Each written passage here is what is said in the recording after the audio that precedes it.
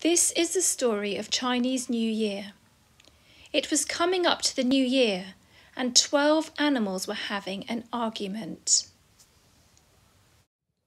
There was a rat, an ox, a tiger, a rabbit, a dragon, a snake, a horse, a sheep, a monkey, a rooster, a dog, and a pig.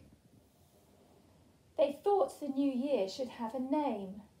They were arguing because each animal thought it should be named after themselves. Dragon, rooster, rabbit, monkey, sheep, snake, ox, rat, pig, horse, tiger, dog.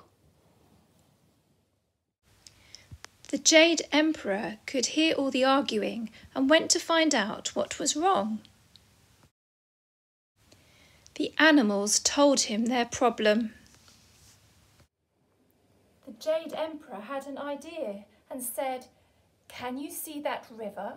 Why not have a race across it? And we can name this new year after the winner of the race." All the animals agreed and lined up by the river for the race.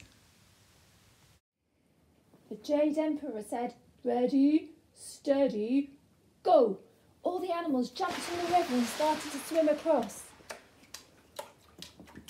The ox was a very strong swimmer. The rat, who was clever but not a good swimmer, could see that the ox was winning. The rat jumped onto the ox's back for a ride. And just as the ox was about to win the race, the rat jumped off onto the riverbank. Jade Emperor declared that as Rat had won the race, the new year would be named the Year of the Rat. But as the ox came second, the following year would be the Year of the Ox. One by one, the other animals finished the race.